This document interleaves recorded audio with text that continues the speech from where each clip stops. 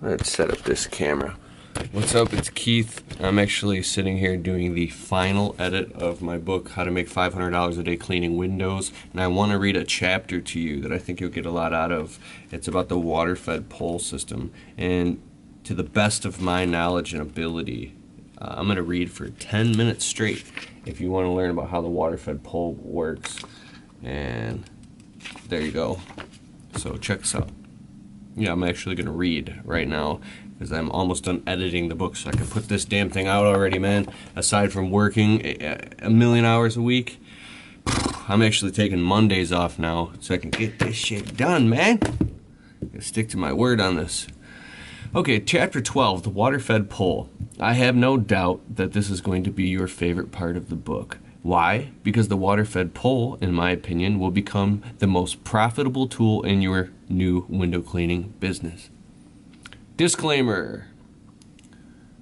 Before reading this section, I want to disclose that the window cleaning business is a very diverse and multi-perspective business when it comes to what tools one should use. The water-fed pole system is currently at its pinnacle of window cleaning technology. I do not claim to be an expert or authority about any of the claims in this section because there are so many different ways to clean windows. My way is probably not the best, so do not take my advice as gold. Do your own research and find out what works best for you. I will not be held responsible at the helm of other professional window cleaners due to inaccurate information by you arguing that my claims are gold or true, right? I have no doubt that this is going to be your favorite part of the book.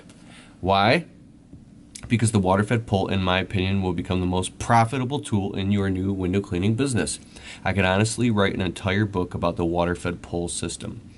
There is so much more to it than meets the eye. True. I know you know me, so I'm going to start off with all of the important stuff of how to and pricing first. Then I'll share with you my personal story about my first experience with the water-fed pole system, which was not so fun. You can buy a complete truck or van mount water-fed pole system online or travel across the country and buy one yourself, or you can spend over $30,000 on a complete multi-stage water filtration system with an onboard water tank, batteries, power inverters, pumps, hoses, reels, and all different size carbon, fiber, and fiberglass poles. Right? I didn't have any startup money personally, so I went to Detroit Sponge and Chamois, www.detroitsponge.com, and I got a basic bare bones system for $1,250. Same one I still use today. To the best of my knowledge, cleaning windows with a water-fed pole system should be priced exactly the same as if you were climbing ladders and doing it by hand with a squeegee. Just because it's easier and faster, by no means does that mean that you should be charging less. That's why it costs more than a squeegee. And that's the whole point of the technology, is to make you more money in less time.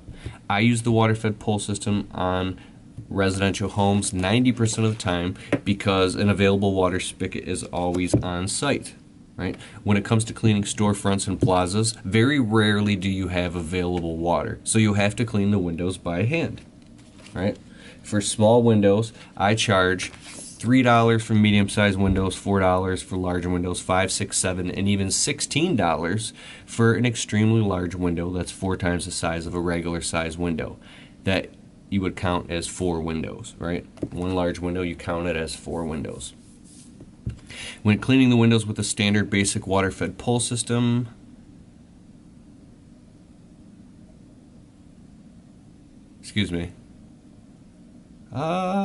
you want to hook up a standard contractor-grade garden hose to the customer's water spigot on the side of their house, right, if you don't have your own water. The reason I suggest using a contractor-grade garden hose is because it's thicker, more durable, doesn't kink or knot, and allows more water volume to flow through the hose faster than the standard or even cheaper garden hoses.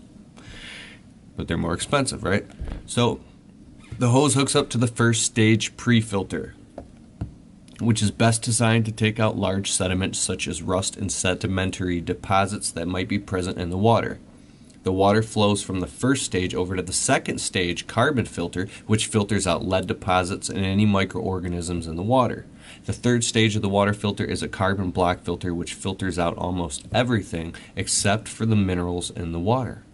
I don't claim to know the exact science behind all of this, but I know it works. The next step in the water-fed pole system can go multiple ways. You can run your 3-stage purified water system through a reverse osmosis filter, right? A reverse osmosis filter is a membrane that is rolled up and housed inside of an aluminum. See, I'm editing right now. Aluminum, metal, or plastic tubular housing with water fittings on the end. The bigger the reverse osmosis filter, the more water allowed to travel through it at a faster rate, right? These things are huge sometimes.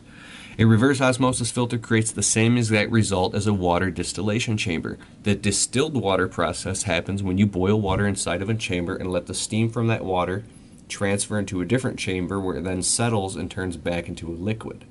The water distillation process boils out impurities and the steam contains pure water. If you've ever drinking distilled water, it tastes completely flat, right? A reverse osmosis filter creates a similar result without having the complexities of a water distillation system.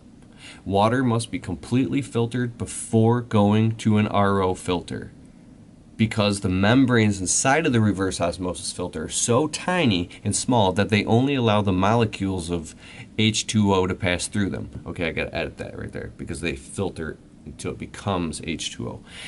If you run direct tap water through reverse osmosis membrane, you'll probably dirty up and destroy that expensive filter within the matter of a couple window cleaning jobs. This is the reason for a multi-stage filtration process. One filter takes out the big stuff, the next filter takes out the smaller stuff, the next filter takes out the even smaller stuff, and the reverse osmosis filter now takes out literally everything except for some leftover microscopic minerals on the table of elements. I would like to mention that a reverse osmosis filter is not absolutely necessary in a water-fed pool system. And while we're on the topic, neither is a 3-stage water filter either. I've been getting questions about this. In fact, you can run dirty tap water from a customer's spigot directly through the DI resin tank and it will come out completely pure, containing 0.00 total dissolved solids, or TDS, right?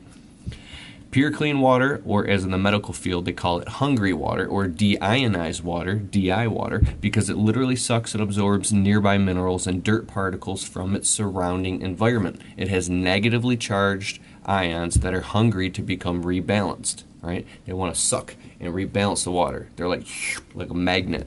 Pure clean water, or as in the medical field they call it hungry water, right? The bronze silica resin beads inside of the DI tank, that's what's inside of a DI tank, is these bronze like silica resin beads, have negatively charged ions that literally suck and magnetically make the minerals in the water stick to it like a super filter, that in the process the molecules of pure H2O are the only liquid that are even allowed to exit out of the DI resin filter, right? Does that make sense? Although this is the very cheap option to get started, I would not recommend using a water-fed pool system with only a DI tank hooked up to a water supply. Why? Reason being, DI resin is very expensive and you will be running through it very quickly. Therefore, your price per gallon of water will be very expensive because you will have to replace the DI resin in your tank more frequently.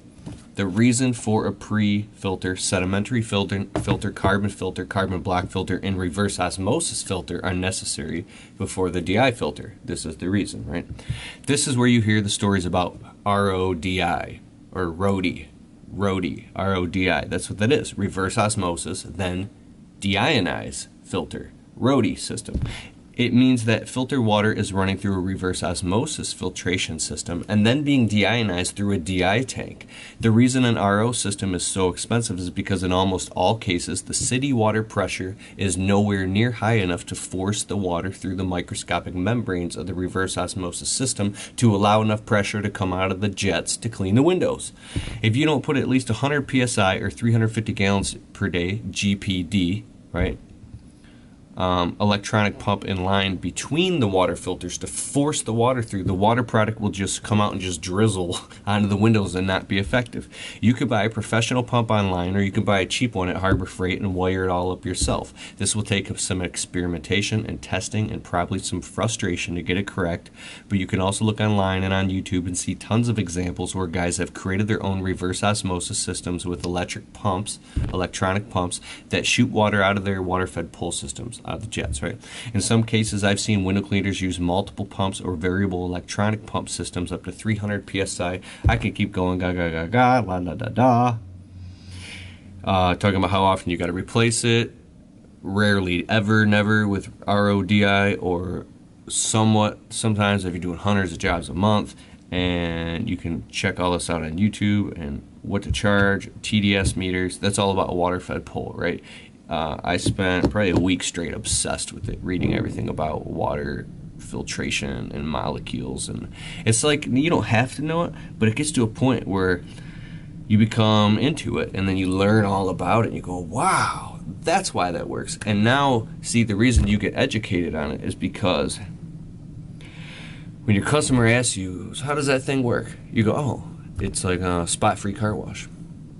You want to go deeper, I could explain it for an hour if you want. I know all the science behind it. Like, I'm not claiming to know the science, but you get what I'm saying, right? It creates a sense of competence. It creates a sense of competency that your customer can feel. And you want to know that stuff too, eventually, right? So there you go. This goes on and on and on and on and on for tons of pages. The whole book's almost done being edited. I promise you the book's not that boring. There's a really good story. I tried to keep cussing out of this book. There might be a couple cuss words. My last book had a lot of cuss words. And I'm excited about this because I wish I had a book like this when I first got started. It was just like particles and pieces of information. And this is like the full shabam, dude. So, I'll put a link in the description below. If you got through all this video the whole way to the end, give me a thumbs up. For the pre-order is still $19 until the book's totally out, because there's a couple, just a couple run-on sentence and misspellings left. If you still want to get it for $19, dude, this book has everything. All right, hope you enjoyed this video. It was a long one. Peace.